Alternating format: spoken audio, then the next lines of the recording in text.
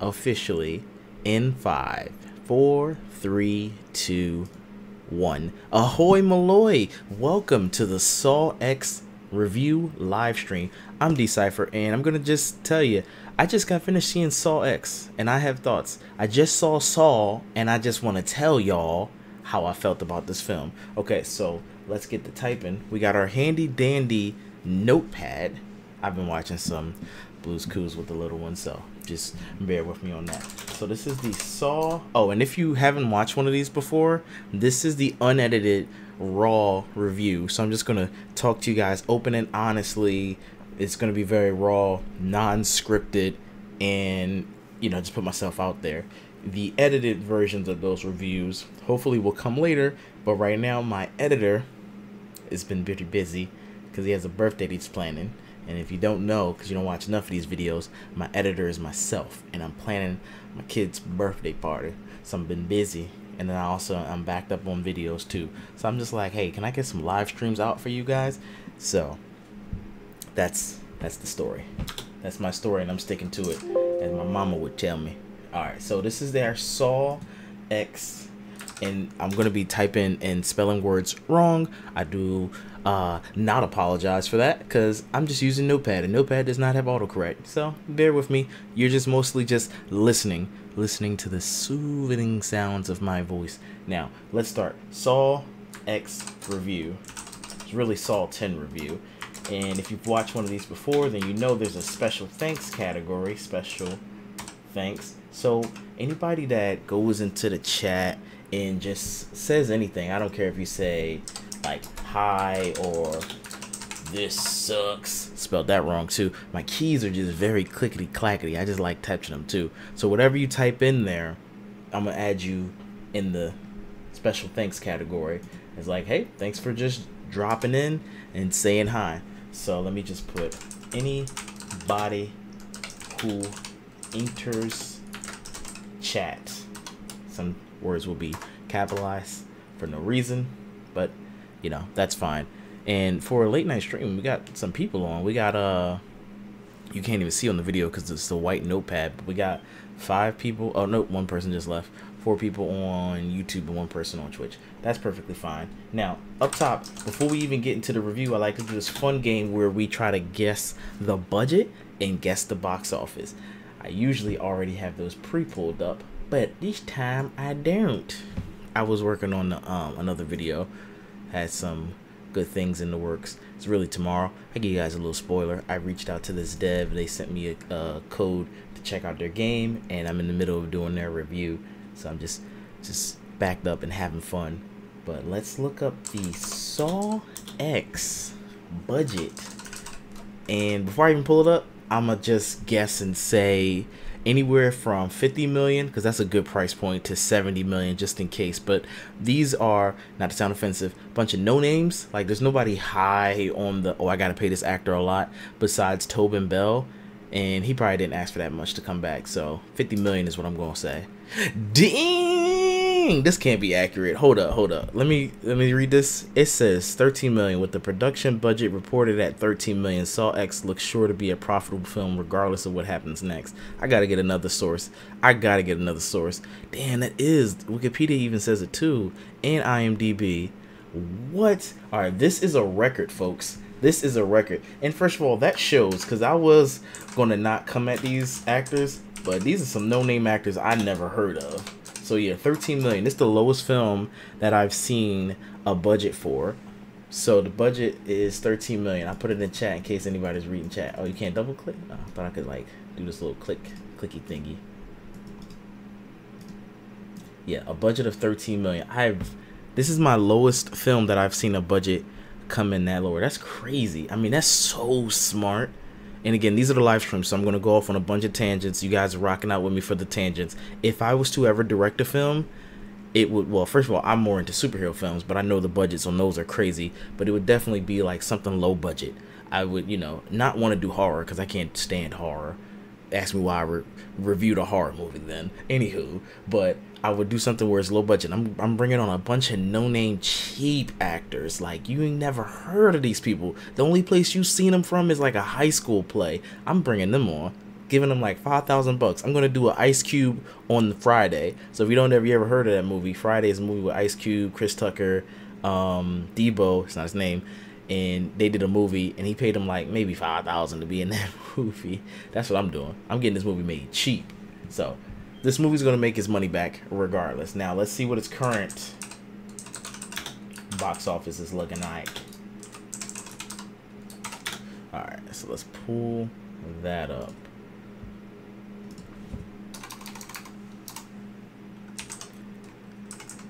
I want current box office numbers. Let's see. Lionsgate had a successful opening weekend, earning 18 million domestically, 11 million internationally. The film's worldwide gross. The film's worldwide gross. Can't even get that word out. Okay, so here's the worldwide gross. If you didn't already add it while I was talking. All right, so it's at 29.3 million. So it's already made its budget back. So it has to make 26 million.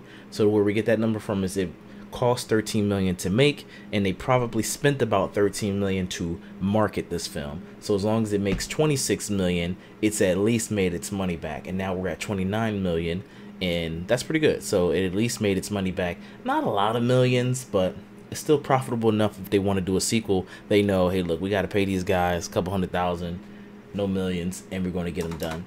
All right, so let me pull up my list. I have my thoughts on the film. I'm just checking. Okay, yeah, chat. Nobody's in the chat. That's fine. And let me put the current box office in chat real fast, just in case somebody's reading chat. I don't think anybody is. Nobody's reading chat. All right. So where is that screen?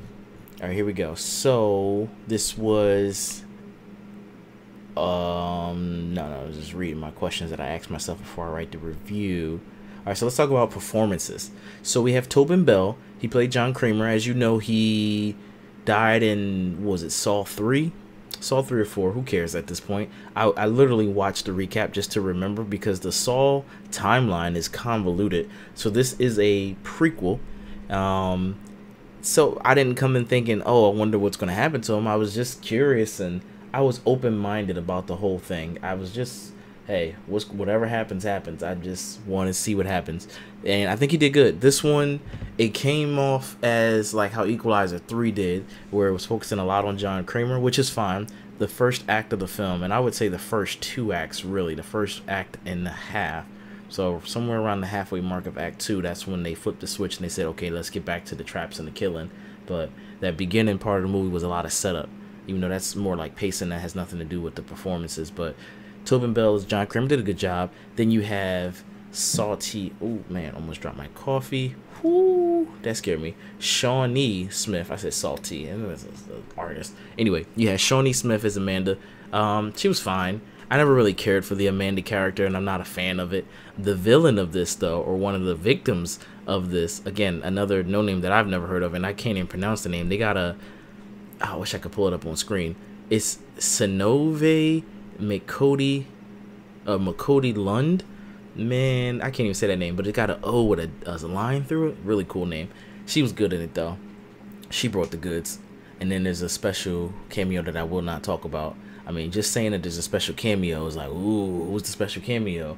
But yeah, special cameo. And again, my reviews, I try not to do no spoilers. So I feel like even saying that is a spoiler, because then you watching the movie waiting for the special cameo. So I will say there may or may not be a special cameo, allegedly. So maybe you have something to look forward to, or maybe you don't.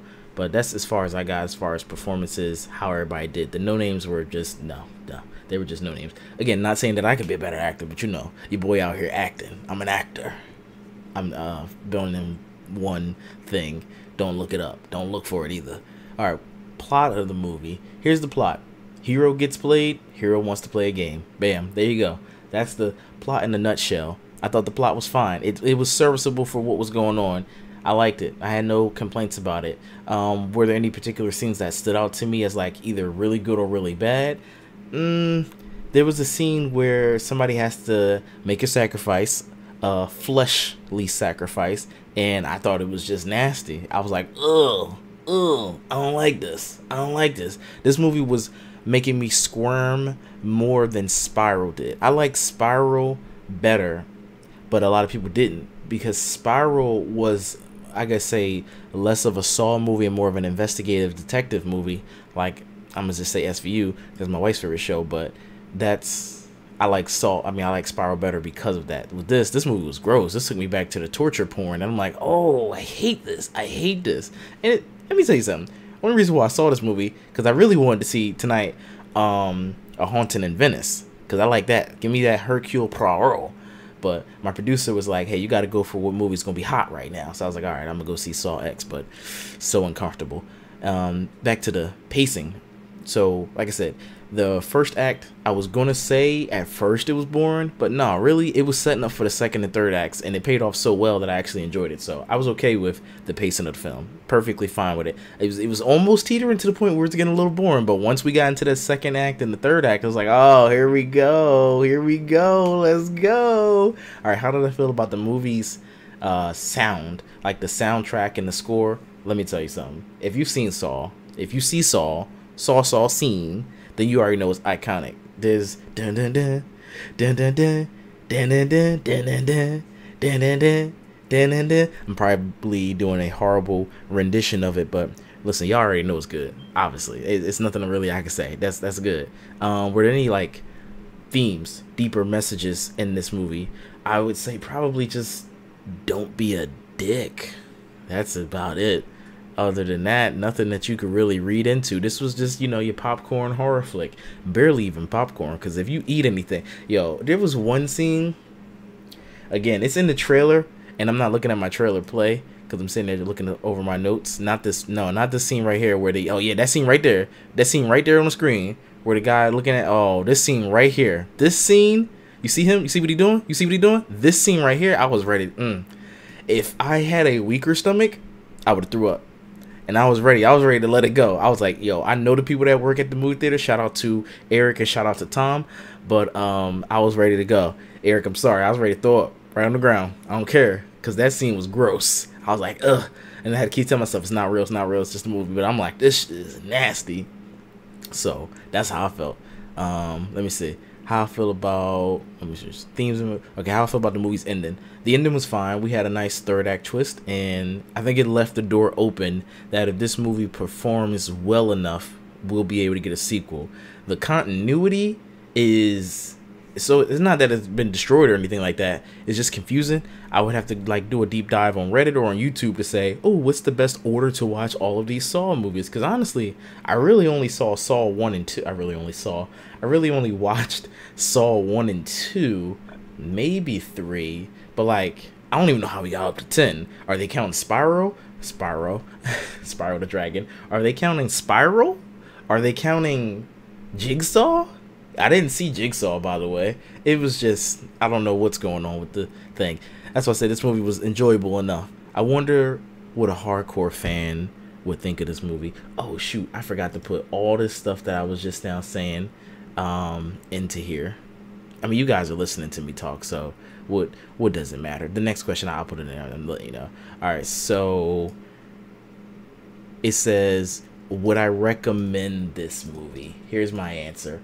I'd say no, because this movie was nasty. But if this is your, you know, type of horror that you like, it's called torture porn, then definitely go for it. I remember as a kid watching the first Saw and the second one, and I was like, oh, this is gross, and I don't like this. And then another movie came out called Hostel, and Hostel was even worse. There was a scene in Hostel where you had to take out your eyeball. I was like, oh, what the, no, this is nasty.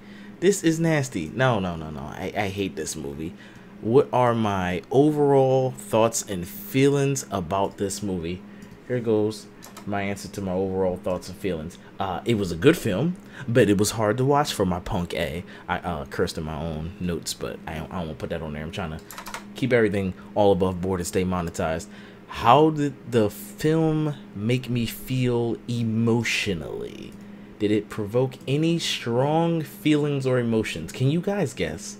Before I tell you what strong emotion I felt while watching this film, just guess. Because I'm going to tell you right now, it was disgust. just disgust.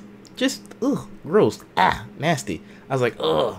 I kept on. I was so happy. All right, so usually when I'm watching a movie, I turn my phone brightness all the way down, and then I got a Samsung, so it has an option for extra dim. Very nice in the movie theater setting, because other than that, it's pointless, but only in the movie theater. So Samsung always has those like useless one-off features. So I use that, and then I'm using Google Docs because it autocorrects. Well, sometimes, because this particular time it was doing not a great job. So usually I'm just staring at the screen and I'm having a hard time stopping looking to write down my notes. This time was so easy for me to look away. I was happy to not look at the screen, and I haven't had a film do that to me since Evil Dead 2011. Not Evil Dead Rise, but that reboot they had in 2011. The only time where I was like, okay, I gotta physically look away from the screen because it's so disgusting. The scene in Evil Dead, I'm saying 2011 with a lot of confidence, but it could have been 2013. It was probably 2011. So, you know, you guys will know that are real movie buffs. The Evil Dead reboot that they had came out with the girl, I feel like they also did another one. I'm getting off on a tangent. So it was a scene where I think the black girl went into the mirror. She looked at herself in the mirror, and then I guess the demon possessed her. Whatever happened, she takes a knife. She breaks the glass in the mirror, and she puts it up to her cheek. Now, mind you, I just said 2011, so we're talking 10 years ago. So whatever age I am now, minus 10 years. Whew, I couldn't handle it. I was like, oh, I gotta leave. I can't see this. So I barely remember how that movie ends. Spoiler. I believe it ends with her getting a chainsaw hand, because I think I went and watched it later or at same time. But again, sorry for the spoilers. Sorry for the just out of nowhere spoilers too. The movie's 10 years old. You had your chance to go see it, and if you didn't, you don't even know what I'm talking about. So I ain't even say the name of it. What I did, but don't worry about it. Yeah. So that's how I felt about the movie. Oh, all right. Here's the next one. Let me make sure I get this highlighted. Go down. All right. So some of the main things, like, okay, what stood out to me in the movie, such as like audio-visual stuff. So like whether that's camera angles, like if you watch my Evil Dead review, I think I talked about how they use like Dutch angles and stuff. This movie has some really interesting color grading that I hate, but it's very early 2000s. So I was noticing when he went to, again, no detail. I'm not giving you no details in the movie. I know the trailer's playing, that's giving me details, but when he went to somewhere, it was blue, like the color grading, so they had a blue filter, and then when he went somewhere else, it was yellow. That didn't stand out to me. That was just like, ew, why y'all doing this from like 2003, 2009? And the only reason it stands out in my head is because I'm doing a rewatch of House. By the way, comment below if you guys want me to talk about TV shows, because I have been watching some TV. I've watched The Endgame, Crapopolis, a lot more. And I know someone commented that they want to hear me talk about, what is that app they made me download and that I haven't been posted on? It is called Simkill, SIMKL list. I got to get on that. I still haven't figured out how that works. Simkill list, where I can just do my reviews on there so people can check those out too. Once I figure that out, I'll try to retroactively put all those reviews back on there. But anyway, so here are the things that stood out to me. So they had the sound effects on point. The sounds of like bones cracking and skin slicing. I know that says ski slicing, but you know, like I said, I'm just typing and doing a bad job at it. All that stuff, the sound effects were on point, and it just, tonight it's going to live in my head rent free. After that, I'm not going to think about it. I'm going to completely forget, but it was nasty. And then there we go. We got next question, and I'm going to have the written review on the website, cypherspit.com, sometime eventually. I'm going to try to get to it tonight. I got a little bit of energy, and I got some coffee, so we'll see if I can be up to like 4 in the morning. All right, how well did the movie handle character development? Were the characters compelling? Were they well-rounded? Were they one-dimensional? Were they stereotypical? Well, here are my thoughts. I think they were all no-names, and outside of Tobin Bell, nobody really stood out or got any character development. Yeah, they showed Amanda, and it kind of like hinted that she might be a little bit not wanting to do what Saul wants to do, or Jigsaw, because they were like debating on whether or not they should just wreck somebody. Actually, they weren't really debating. Amanda was like, oh, this person don't deserve no chance, just kill her. Why are you letting her even get a chance to escape? And then John Kramer has to say, oh, but I gave you a chance to escape. And that's a little bit of spoiler, but it's not really, because again, this movie's a prequel, so all that stuff you guys already know. Amanda was part of the reason why John started acting the way he was acting. This says, what are some of the movie's strengths and weaknesses? I thought the movie was fine as it is. So, I mean, I could put that here if you want. The movie was fine. Strength and weaknesses, it was fine. It's nothing that I could really say that I would add or take away. This one's really funny. All right, so here, let me put the whole question in so you guys can read it. So how did the movie compare to others in its genre or to other movies you've seen recently? All right, so here's my thoughts. I think the movie holds up pretty well. I personally like Evil Dead Rise better because that was less gory and more horror, more scary. So I like that better than just the gore element of it. I like a little bit of gore, but I don't know, this one was too realistic, so it was just, I don't know, man, it made me a little uncomfortable. I'm sorry, I'm a little punk. Scream 6 though was on a sensible beam because that movie was just extra. It wasn't just a horror movie. It was like horror comedy satire. So, and the Scream killer, I forget what his name, Ghostface Killer, was just doing all the motions like, I'm not like anybody you've ever killed before. I just like that movie was really good. And then I'm gonna say this was way better, like far and away better than this year's The Pope's Exorcist with what's his name, Russell Crowe. The area, you must come into the area. That's Russell Crowe's accent from Thor: Love and Thunder that he then used in The Pope's Exorcist. So I'm gonna say that movie was just that sound. It was sorry, Pope's Exorcist. Sorry, Russell Crowe. You know I like you, but that movie was kind of boring. It was kind of boring. It doesn't help that I fell asleep on it, so that might be why. It's only towards the end. I was very tired. All right, what impact do I think the movie's gonna have on its intended audience? So funny thing about the audience, at my screening, they skewed kind of young. I had some older people there. Had some people that were mostly younger. At least they looked like it. I don't really think I've seen a lot of people my age there. So I think they're going to think it was just okay. Because the one guy with his date was like, do I really want to stay to see this bonus scene at the end? And they did, but it was like nobody else really did. Alright, so I think this is a good film if you're streaming. For real, this is going to go great on streaming. If you're a big fan, obviously add it to your collection. But if you're not a big fan, you're going to be like, catch it on streaming. Alright, final score. What do I give it? It's mid. There we go. 7 out of 10. Even though I know people will be like, oh, but what, isn't Midway 5 out of 10? No. American grading system. If you scored 50% on the quiz, you failed. You only got half the knowledge. You got to score 70 or higher. It really 65 to get a D. But no, this was a 7. 7 out of 10. So 6 out of 10 is okay. And then 6.5 would be like, oh, it's a little bit better than okay. Wait, hold on, am I doing that right? Let me read this damn scale again. IGN review scale, help me out. Oh yeah, and then 7 is good. I think this movie was good. As much as disgusting as I found it, 7 out of 10, it was good. It wasn't better than good. It wasn't slightly better than good, and it wasn't slightly worse than good. This was a solid 7 out of 10. It was good. So first of all, people, here's where the scales go. It really starts 6 and up. Everything under 6 is like, we're getting some bad things here. I think 65 I might have gave a 5. It was mediocre. But that's anything 5 and under is bad. 6 and up is still worth seeing. So don't think just because a movie gets a 6 from me it's not worth seeing. Because that just means it's okay.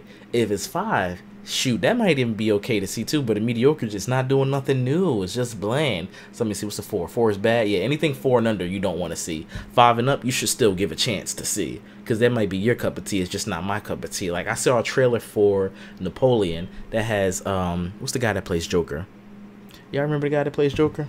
I don't remember his name, but it had Joaquin Phoenix. Joaquin Phoenix. It has Joaquin Phoenix in it, and I'm like, not gonna see that. That looks boring, but it's probably gonna be a good film. But to me, it just looks boring. You know, I did like that I like that the movie with Matt Damon and what's his friend name? Who cares? It was the movie that just came out last year with Adam Driver, Matt Damon, and Ben Affleck. And it was the movie. It was like the first conflict. Who cares? I watch a lot of movies. That movie was good. I like that movie. It was a boring movie, but I enjoyed it.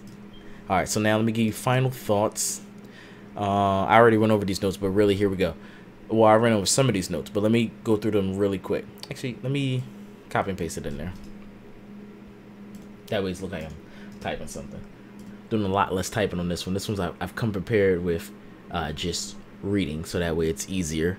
It's easier for me, because if I'm sitting there typing it on your ears, I'm gonna hit the wrong buttons. It's gonna be clickety clackety. All right, so here we go. So this film, at first, the first trap, it was getting on my nerves because I didn't know it was gonna be that loud, because I didn't go to an IMAX showing. So I was just annoyed, and I was like, ugh, this whole turning the volume up loud and twisting the camera around, because the camera was so hype, spinning around. He's all like, get me out of here. And then the camera's all twisting around on the 360. I was like, I don't like this. This is old. Y'all been doing this since the early 2000s. This camera is like the film's hype man. Like, oh, yeah. I didn't like it at first. Then it was like, okay, it's okay. They calmed down a bit.